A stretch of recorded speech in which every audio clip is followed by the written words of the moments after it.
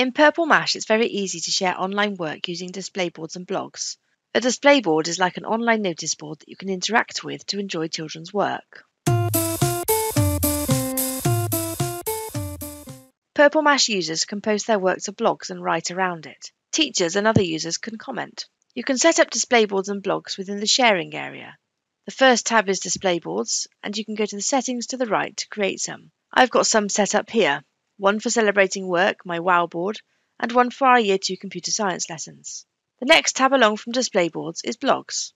These are the blogs I've got set up currently, and I can add and edit blogs using the cogwheel on the right. You can now share multiple files at once to display boards or blogs. You can also attach multiple files at once to emails. You can do this from the to-dos area or from the work area. I know that my red group have been doing some great work, so in the work area I'm going to go and find their files. Once I've found the work, I can select multiple files or I can select all files, and I can use the menu to the top right and select Share to share these using email, blog or display board. If I click on display board and choose the WOW board and set it to approved and click on OK, all the work I've got selected will be sent to my WOW board.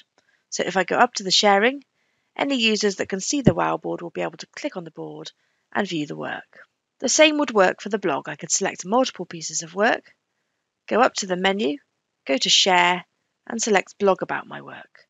I can choose the blog. Let's pop it on the Our Work blog. You can see here it's generated a blog post and added each of the pieces of work that I've got selected. And I can continue to edit that blog post. I can write around it, and there's a variety of options up here.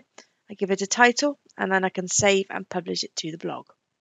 The third share option, email, will open up to email and attach the files that I've got selected to the email. I can then complete the email and send it to the recipients.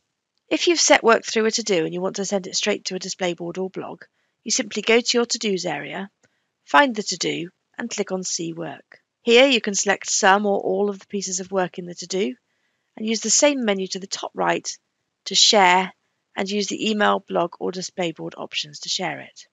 In the settings of both blogs and display boards, you can make them visible to public. When you do this, you can click on Get Links and copy out QR codes, public URLs and embed code for the blogs and display boards. People that access blogs and display boards this way don't need a Purple Mash login to view them. We hope you found this video useful. For more information on sharing work, go to the Teachers area, where you'll find our user guides. You'll also see a link to the Professional Development tab. In here you can book a Mash chat with us at any time, free and included in your subscription, or you can visit our training platform, where you'll find further videos on collaboration and sharing. If you need any further support, contact us at support@2simple.com.